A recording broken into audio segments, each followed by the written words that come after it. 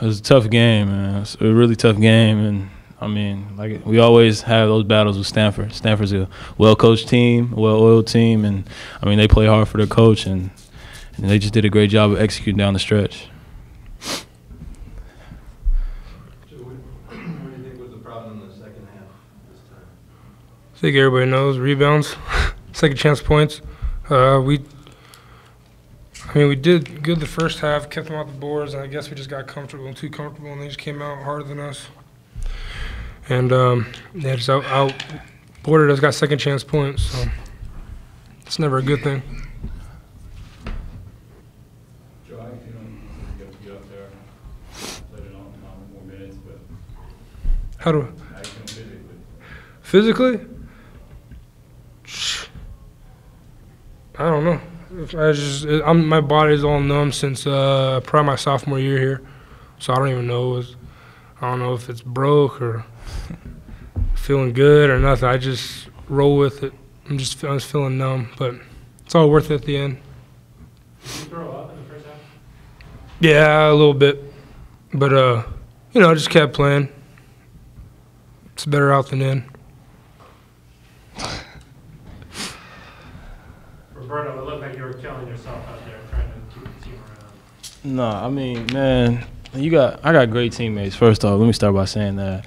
And realistically, I mean, I'm really disappointed because there was some shots that really I should have made. I'm wide open, and these guys are getting me shots that I'm wide open. I'm standing in the corner wide open. Nobody, even the closest person's in the paint, and I'm missing those shots. And I'm just thinking to myself, like, if I make this shot, we could go on a lead. And I think I missed one at the top of the key.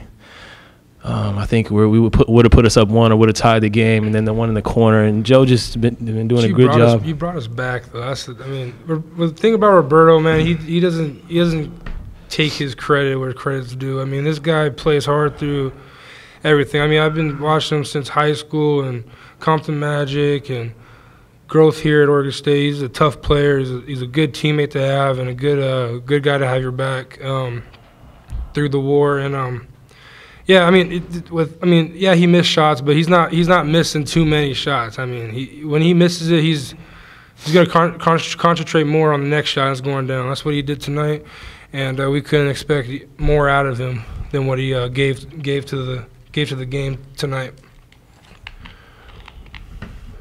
Does it get frustrating out there when there's some plays to be had, but maybe a couple turnovers here or there?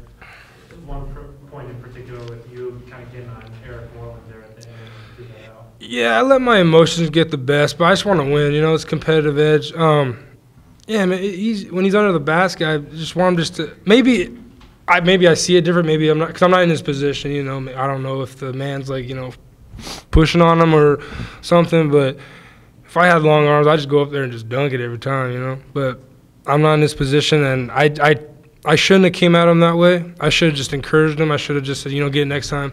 And that's what I need to work on. But, yeah, I just got my emotions got the best of me.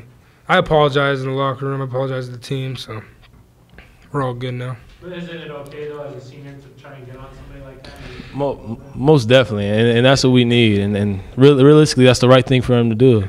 I mean, Eric Moreland doesn't – the thing about it is I don't think he realizes how athletic he is and how much of a presence he brings down in the paint. I think sometimes he kind of – sells himself short. He sells himself short. And not necessarily that he shies away from contact, but sometimes he just does a little up and under when – I've seen him in practice just go up and just dunk it. Just dunk it all the time, and we're just trying to have him. We're just trying to have that stuff that he does in practice translate to the game. And I mean, Joe's right for that, and I think everybody knows that. And I mean, like Eric's gonna know. Eric's gonna see it, and he's gonna watch film because I mean, he really sits down and he analyzes the game really well. So he'll see what he needs to do, and he'll come out and do it. So I mean, sometimes it just needs to be said, and in order for somebody to correct it. Sometimes you feel a little lost out there. Who? Quite where he's supposed to be, or he can't take full advantage of what his skills are? I wouldn't say that. I think he kind of second guesses himself, and like what Roberto said, like he I don't think he knows that he's like more athletic than what he thinks, because like he sells himself short sometimes.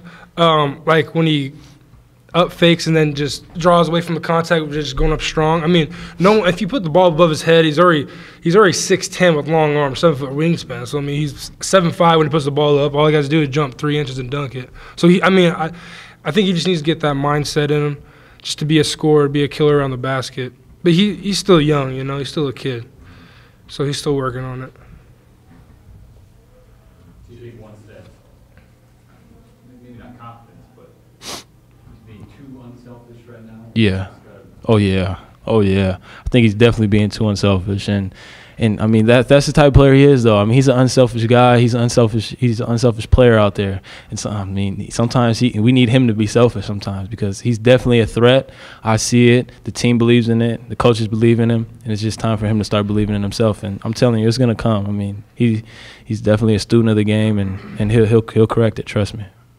Joe, what's your thoughts on fan turnout? I mean, is it disappointing that your second to last home game, I think this was maybe student section wise, the least amount of students that come out to the conference game? No, I mean, I love the fans. I mean, people who come and who stay for the whole game, I love them. You know, I mean, you know, it's, you know, life. I mean, there's bigger priorities than a basketball game. You know, if there's family issues, I mean, you gotta go take care of that. I mean, I don't know. I mean, if the fans are there, they're there. If not, they're not. They're watching on TV.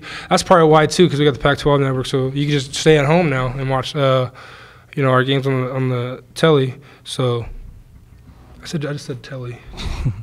You can't blame him either, though. We got to win some more games. Yeah, that's really what it comes down to. I mean, you can't lose and expect the same amount of fans to be there. That's just not life. That's not how it happens in sports. I mean, that's how it goes. I mean, you win games, more people come. You lose games, you lose fans. So it's like the football. It's just how it is. Games, like they lost one and then wasn't tailgating. So that's how it goes in sports. Roberto, do you feel like you tried to force your shot from beyond the arc? I mean, you scored 28 points, but there's that looming 1 for 9 from beyond 3-point range. I wouldn't say I forced it. I mean, he's a shooter. I can make shots, man, and a lot of my shots are in and out. I mean, the first half hitting the rim three times and bouncing out. I mean, that's a miss. That's a miss that should have went in. So that's how I see it. I'm not gonna get down on myself because I missed a shot. I mean, that's not how scorers do. I mean, you watch some of the players who go out there and play hard at the professional level. I mean, they miss a shot, they're not gonna not take a shot just because they missed it. So you gotta just have a short memory and just play. And I mean, I'm just playing, man. I'm playing to win, and if I have an open shot, I'm going to take it. And a lot of my threes in the second half were wide open, like I said, and I missed those. So I wouldn't say I forced it. They didn't go in, and that's the name of the game sometimes. The opportunity was there, and he took it. It's a good shot. Goes in, doesn't go in. You got one home game left.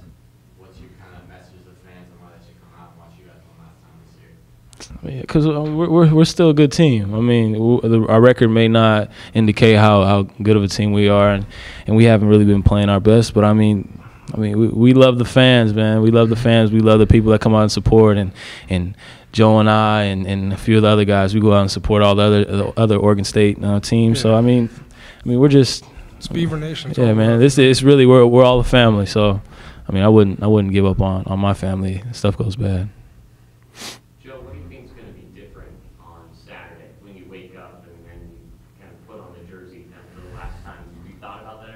What was the question again? I'm sorry. Just how Saturday is going to be, and if you feel like it's going to be any different. Well, Saturday, I didn't check the weather. It's probably be raining like usual because of Oregon. I don't know. I'll probably wake up. Hopefully, I'll wake up and get to shoot around, lace up, go out to shoot around. People probably be sad.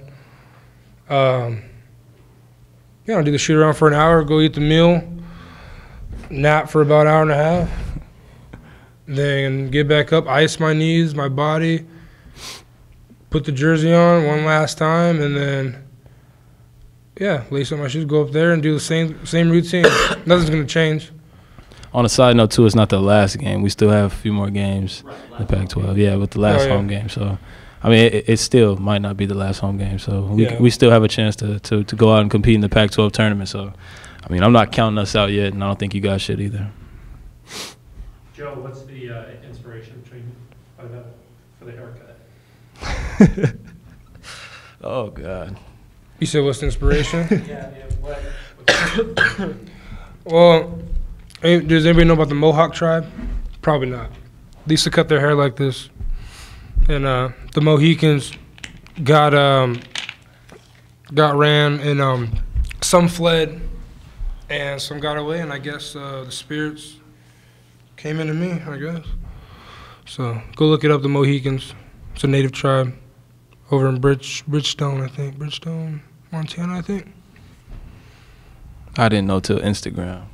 He didn't even tell me about it. Yeah, it was just one of those Spur of the moment. yeah, spur of the moment. Like I was just like, dude, this is my last week. Might as well go with a bang.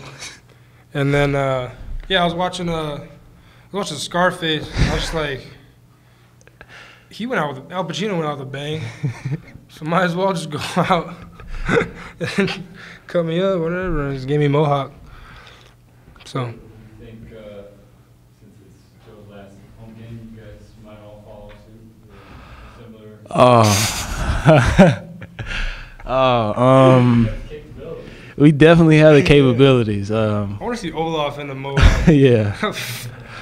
I don't know. Nah, that ain't their thing. That ain't their thing. We might have a Mohawk, but I don't know if we'll go balls on the sides though. So Yeah, we'll see. I didn't even know that. I didn't even know that she was doing that. All of a sudden, I just, I'm like, man.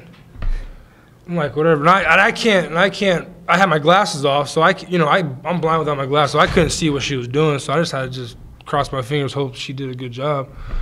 But yeah, it's for the Mohicans, Mohawk tribe. You didn't know you were going to get it? No, I said do a Mohawk, but when like I'm sitting in the chair and there's a mirror, and she's just like, I'm like, sometimes I was like, get my glasses and try to look real quick, but I mean it came out nice or whatever. Did Coach like it? Did he like? Oh, I guess. That's it. Hope so.